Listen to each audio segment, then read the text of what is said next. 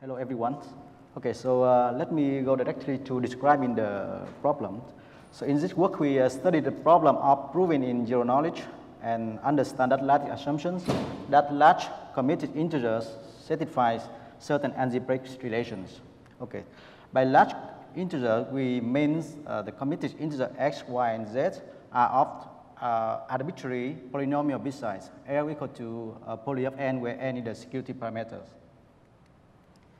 Okay, so we consider the following relations, addition and multiplication relations, where we have a committed integer x, y, and z, and we want to prove that x plus y equal to z over the integers, or x times y equal to z over the integers.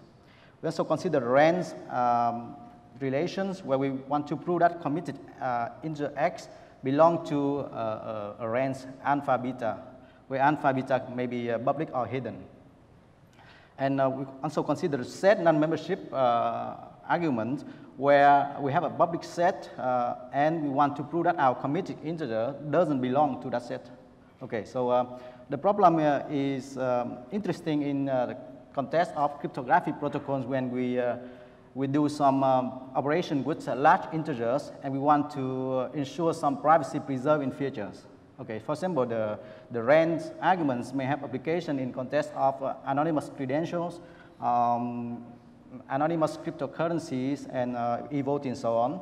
And set non-membership arguments may have application in blacklisting, where you want to prove that your key does not belong to the list, a given list of blacklisted keys. Okay.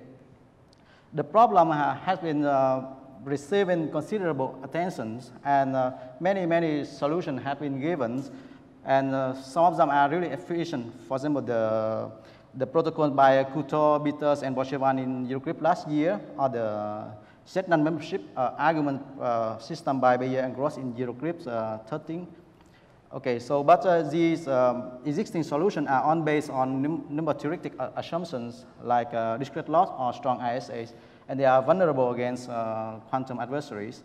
So it's reasonable to investigate the problem based on alternate assumptions like that are quantum resistant, for example, lattices. Okay, so let me consider the problem in the lattice testing. In this testing, however, the problem is still open. Okay, let me discuss a little bit about this. For instance, if we were to use the existing zero knowledge proof system in ideal lattices to prove that we have the x, y, and z of polynomial bitsize that satisfy the additive relations. Okay, so the known technique required to prove this addition of modulo sum q, where q is exponentially large. Okay, and then each element in ZQ have to be represented by at least L bits, and each ring elements that used for the commitment scheme would cost thousands of L bits. Okay. As a consequence, to prove that the additive relation, and also we have to prove that the integer x and y are small with respect to q, because we have to ensure that no reduction mode q occurs. Okay, so on add up, so we need a protocol with communication costs hundreds of thousands of L bits. Okay, so that would be very inefficient. Additionally, such a protocol would require very strong assumption. For example, the approximation factor for the underlying ideal lattice problems had to be at least sub-exponential, and moreover, ensuring soundness for such kind of protocol will be non-trivial, because if we use rejection sampling technique, for example, then the soundness property is only a relaxed soundness, and then it's not clear how to define soundness in the setting of this testing. Okay, so for regarding rank proofs, so we only have some limited form of rank proof from lattices. For example, proving that a committed x belongs to the range from 0 to 2 to the m minus 1 for some m. Okay, and there's no efficient non-membership argument from lattice in known. Okay.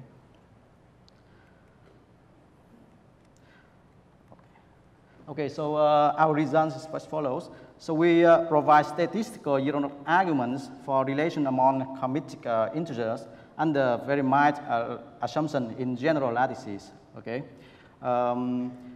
In our protocol, integer of bit size of polynomial bit size are committed via the sys-based commitment scheme by Kawachi, Tanaka, and Sagawa at Execute 08. And we only require very small modulus. That's a small polynomial modulus Q, and we require on a relatively weak assumption. That's the SIVP gamma is half for gamma around sub O of square root of L multiplied with n security parameter. Okay.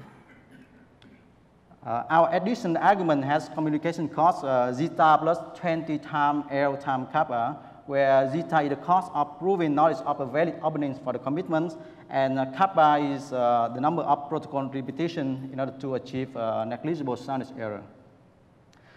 Our range argument has communication cost zeta plus OL of time kappa for range of size 2 to the L. So it's the logarithmic in the side of the range.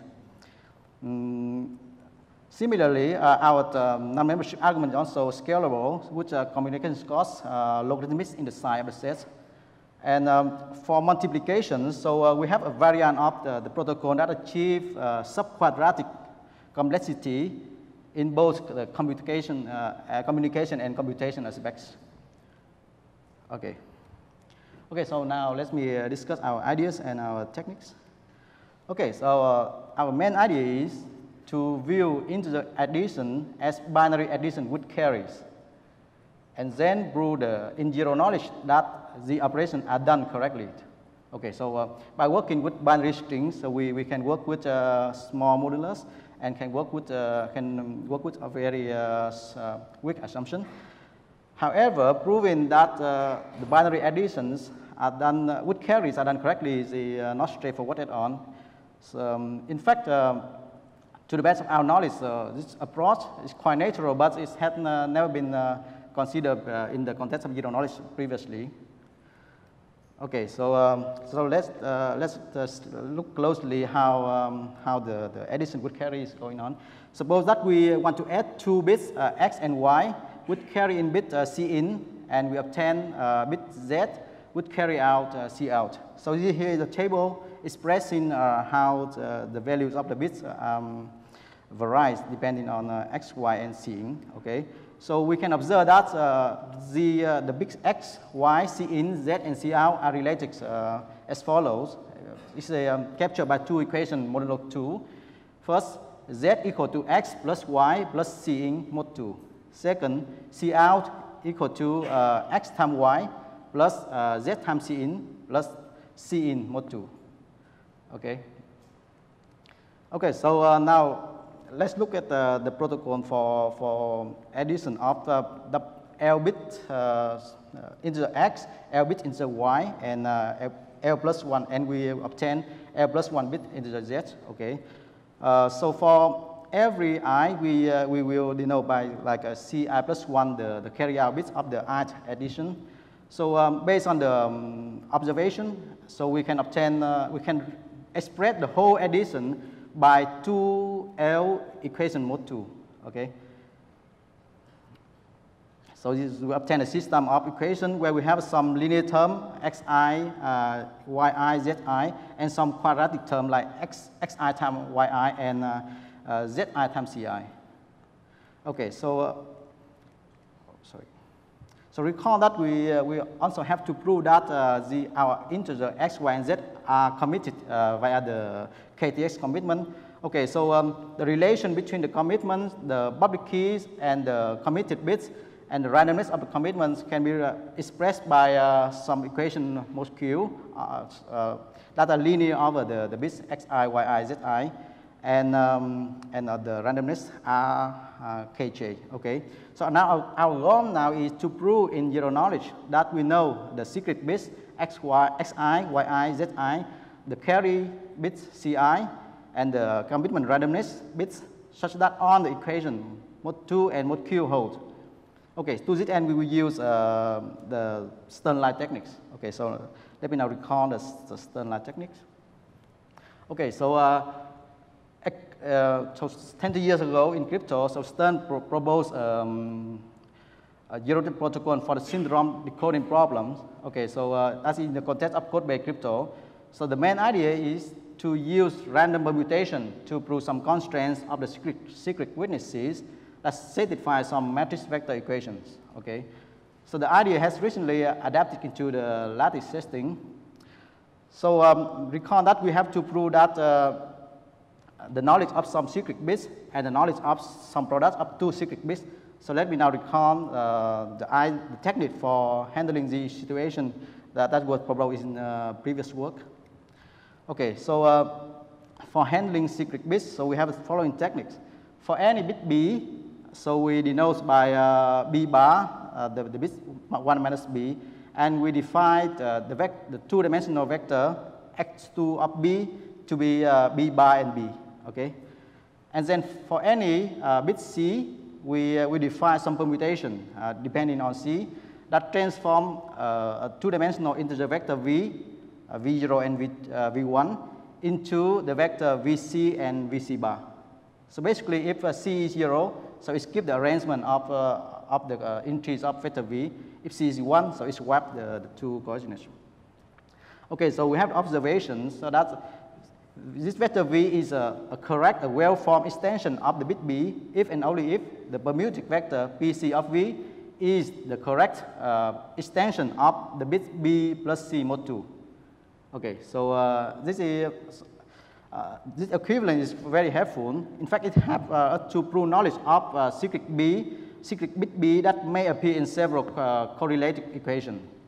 How to do that? Okay, so to do that, we first extend the bit b to the vector extend 2 of b, and then we sample a uniformly random bit c and send the permutic vector to the verifier and convince that, okay, the right-hand side of the equivalent holds.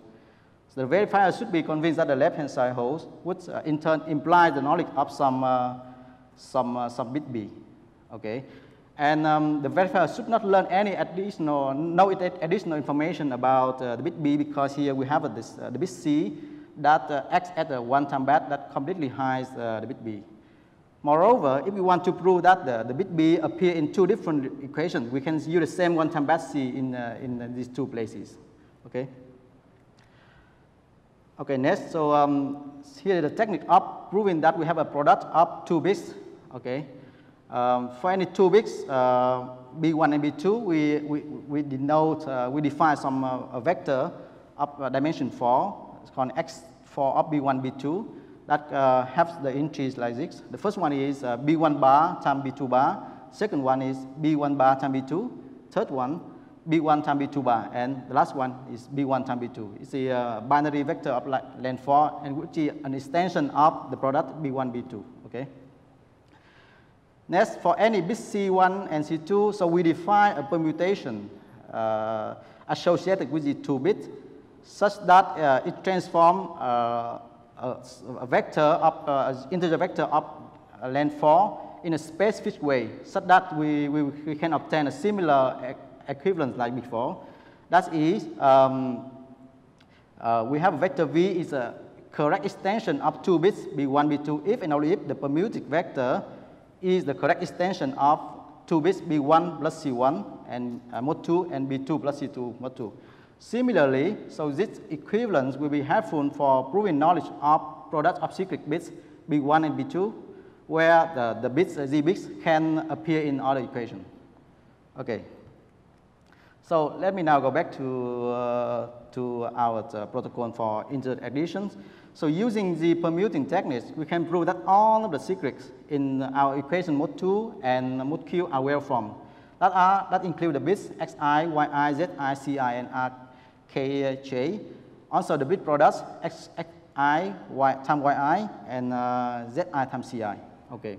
So we also have to prove that the equation mod 2 and mod q hold. To this end, we will transform all the equations into just two equations. One is equation mod 2 and one is equation mod q. And then we use the usual random masking technique with a uniformly random vector over z2 and zq, and convince the verifier that some equivalent equation hold mod 2 and mod q. Okay, so that is how our argument for integer relation works. Okay. Once we have it, when we can handle the addition relation of a non-negative integer, in fact, we can easily obtain argument system for inequality and for range.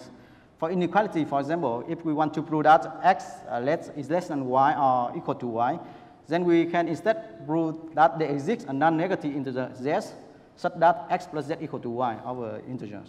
Okay? If the inequality is strict, then we prove that there exists a non-negative z such that x plus z plus 1 equal to y. So in both cases, it's just additive relations. Okay, so if we can already handle inequalities, then range proof is just follows straightforwardly. To prove that x, committed integer x belongs to a range alpha beta, where, okay, so the interval can be inclusive or non-inclusive, alpha beta can be hidden or published or whatever. So we can reduce the problem to proving two inequalities. So x is less than is greater than alpha, and x less than beta, for example. Okay. Okay. So next, I want to discuss our argument for set non-membership. To do that, we will use our technique for rank arguments, and we need some additional techniques. Okay. The problem is that is as follows: we are given a public set consisting of m elements S1 to Sm, order in increasing order, and where the quantity of the set is polynomial in the security parameters. And we want to prove in zero knowledge that we have a committed integer x that does not belong to this set. Okay.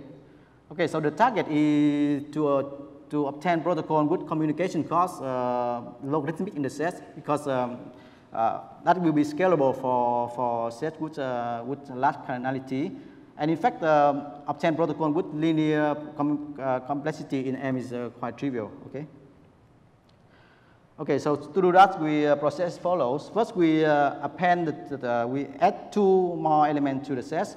Says S0, which is the element consisting on zeros, and Sm plus 1, which is element consisting of on 1. So the element indicate the smallest possible and the largest possible integer of a given length, respectively. And after adding these two elements to the set, so we will prove that our committed integer belongs to an interval Hj to Hj plus 1 for some j. Okay? So that can be done in two steps. First, we prove a range argument. X belongs to the interval yz for some y and some z. Second, we will prove that the yz are in fact elements of the set, of the extended set, okay, and they are consecutive. Okay, so to this end, we need some structures, some additional structure and additional technique so that we can achieve complexity logarithmic in the cardinality of the set. So that is where we use a Merkle hash tree. Okay, so without loss of generality, we assume that m plus 2 is a power of 2. Okay, so in this way, we can build a Merkle tree, a Merkle hash tree based on lattice over the element of the extended set, and we prove in knowledge, of two tree paths from the leaves y and z to the root of the tree. So this can be done with a technique proposed by the same set of authors in Eurocrypt 2 years ago. And the tree structure allows us to obtain argument of logarithmic size.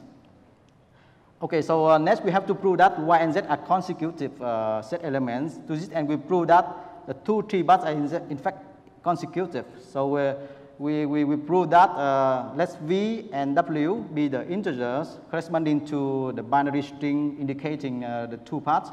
And we prove that v plus 1 equal to w. So that is just one simple integer addition. Okay, so finally, let me discuss our arguments for integer multiplication. Okay, so the target is that to prove that we have committed L-bit integer x and y, and two L-bit integer z, and we want to prove that x times y equal to z over integers. Since we already have the technique for addition, so if we apply the school book multiplication algorithms, then we can carry out the multiplication via the L addition. And in this case, we can obtain protocol with communication cost quadratic in in the bit length of the witness. Okay, so this is a straightforward solution, and it's, I think it's suitable for practically interesting values of L, like L's S-mode 8000, something like this. Okay, so here we are interested in a theoretical question. Can we break the quadratic barriers? Okay, so in fact, to the best of our knowledge, all of the known protocols either had quadratic complexity in the communication aspect or in the computation aspect. Okay, in fact, if we have some protocol that is subquadratic in both aspects, then it will imply some subquadratic multiplication algorithm. So to this end, it's good to start with some subquadratic multiplication algorithm, for example, the Karasuba algorithm. Okay. Okay, so suppose that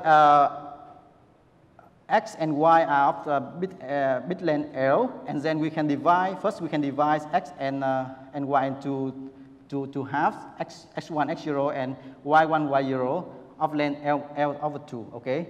Then observe that the product x times y can be computed via 4 partial products: x1, y1, x1, y0, x0, y1, and x0, y0, where the length of the witness now reduced by a factor of 2. Okay, so this process can be recursively done until we reach some base. Okay, and in this way, the algorithm will have complexity quadratic in L. Okay. So Karasuba's observation is that in each step, the number of partial products can be reduced from 4 to 3. Okay, so he has some clever combination of this one, and eventually he can work with just 3 partial products: x1 times y1, x0 times y0, and x1 plus x0 times y1 plus times y0. So doing this recursively, so the algorithm will have a complexity O of L to the power log 2 of 3, which is subquadratic. This is in fact the first subquadratic multiplication algorithm known. Okay, so our method is to emulate the Karasuba algorithm in the process of multiplying x and y, and we prove that the result in fact give us the committed integer z. Okay, so we just follow on of the step on the algorithm and prove that each step is done correctly. So as a result, we obtain zero-knowledge argument for multiplicative relations with subquadratic communication and also subquadratic computation complexity. Okay, so let me summarize. Is it work we reduce relation for large integers to binary addition with carries? And we prove binary operation with carries in zero-knowledge using Stern-like techniques. It allows us to work with small modulus with weak lattice assumption, and our protocol can achieve scalability. Okay, so here are some concrete estimation of the communication cost for our range argument. X belongs to the range alpha, beta, where alpha, beta are public. Okay, so for the range size of 1000, for example, the cost of proving range membership is around 0.38 megabyte, but the cost for proving valid opening of the commitment is more than 3 megabytes. And it's increased linearly. For example, for the range of size 8000, so the cost of range membership already 3 megabytes, and the total cost is from 9.6 megabytes. So it's not probably not efficient enough to be used in practice. The main problem here is each execution of our protocol has a constant soundness, and we have to repeat the protocol many times to achieve some desirable level of soundness. For example, here we have to repeat the protocol 137 times to achieve soundness 2 to the power minus 80. Okay, so we hope that this problem can be improved in the near future. So that's all. Thank you for your attention.